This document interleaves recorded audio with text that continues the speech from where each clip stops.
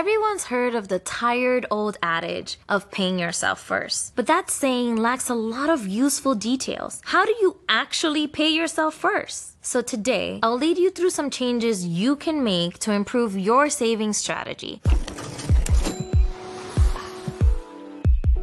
First and foremost, you should focus on only one goal at a time. Typically, we think about having multiple savings goals for multiple things. We have an emergency savings fund, a vacation fund, a wedding fund, a car fund.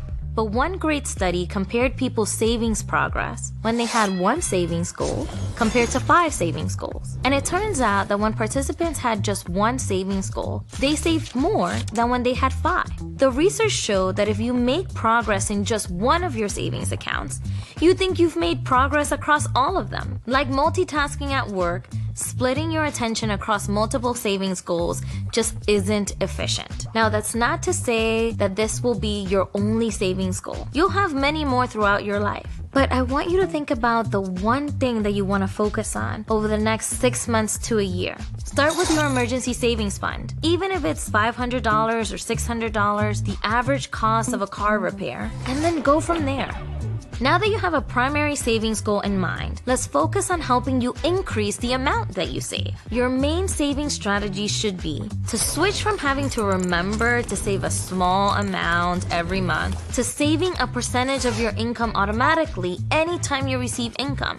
Now, some people advise saving 10, 15, or 20% of your income, but that's not important. You know your financial situation. You know how much you can manage to save. The real trick is to find a provider that lets you set up an automatic savings plan and not to have to think about it ever again.